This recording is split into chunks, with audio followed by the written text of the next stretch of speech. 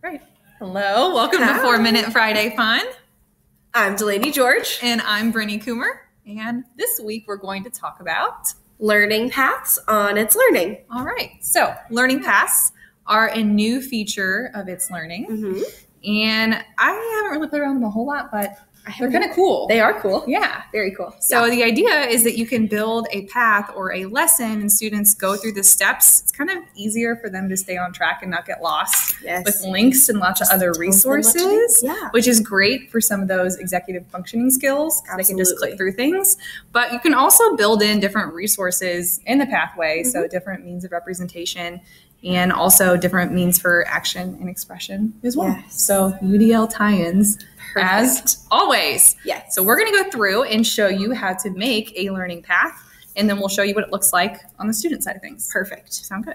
Yes. All right. So the topic for today's learning path was one I used to teach when I taught 7th grade social studies, the Mongol Empire, which was a fan favorite of my students because there was blood, guts, and disease. That's a big deal in middle school. Yeah, that's all the fun stuff. I personally am grossed out by that, but that's just me. It's okay. So if you're making a learning path, you can make it lots of different steps or as simple as you want. This one's a little bit lengthier because it was basically a mirror or digital version of what I would have done in the classroom. So I suggest if you're making one that you build all of your resources first. Okay. So when you build a learning path, it's basically a collection of resources on itslearning, and you arrange them, and then students go through those in order. So my mind works in making all of them first, not building as I go. Putting them in order. Yeah. So you can put virtually anything in a learning path except for a hangman game or the crossword puzzle, which you know. It's okay. There's other things you can do. Yes. You can use an outside website and put that in there if you really want to. If you wanted that bad. Yeah. So what I did is I put all the resources that I knew I wanted in the learning path in a folder. So I just named it that topic. You can name it learning path or whatever you want it to. And you build that like you would any resources, add button folders, and you can make notes. You can put in different activities. So for this one, what you'll do next is after you have everything in your folder, and they don't have to be in the order that you want them to be in for the learning path yet. You can arrange that. But you'll click the button in the corner, and you'll click Make Learning Path. And if you have any of those resources in there that can't be made into a learning path, it will tell you, so then you can delete it and move forward. And now we are in the learning path builder. So I have an instructions one here. I want to keep that in that order. But if I wanted to move some of these resources around, if you click the drag and drop button, you can change the order there. If I decide I don't want this in there anymore, I can delete it. Perfect. Yeah, so this is the builder. It's pretty simple, straightforward. You can also add steps and then arrange them in that way. So if you figure out, oh, maybe I want to add in a resource I made a while ago, simple. But the thing that's really cool about this is you can build in different branches in a path by putting a test or assessment into a learning path. Awesome. So for this one, it's just set up to where as soon as they finish this little check for understanding, this quiz, then they move on to the next activity. Okay, perfect. But if I wanted to change this to where students have to get a certain score to move on, I can do that all right through here. So on this one, I'm going to make it so they score an 80%. If they score an 80%, then they move on to the last step. If they don't score an 80, then they have a little bit of a review before they move on to the final activity. So it redirects them based on what they do. But you can also play around with a few other things.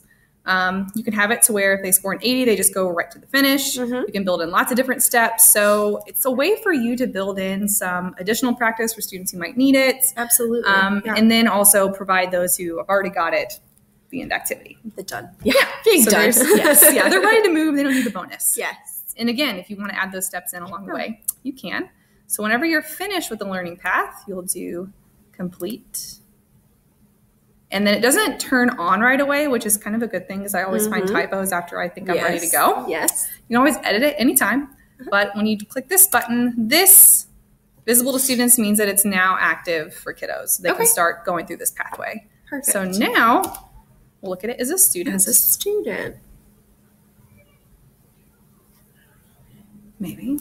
I'll get it back. I always forget. There it is. All right. So there it is.